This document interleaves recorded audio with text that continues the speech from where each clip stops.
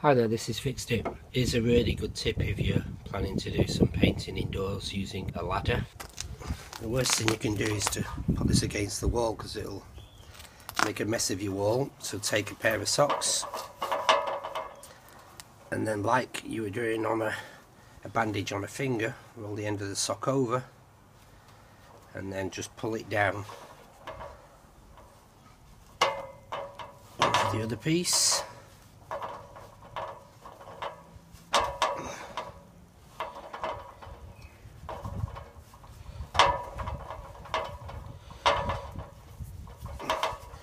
And there you have it. Obviously a nice pair of white socks. It's not going to damage the paintwork. It's double thickness, so you're not going to get any indentation. And when you finish, just take the socks off and wash them. I'll now do the other one. Hope you liked the video. Thanks for watching. Bye.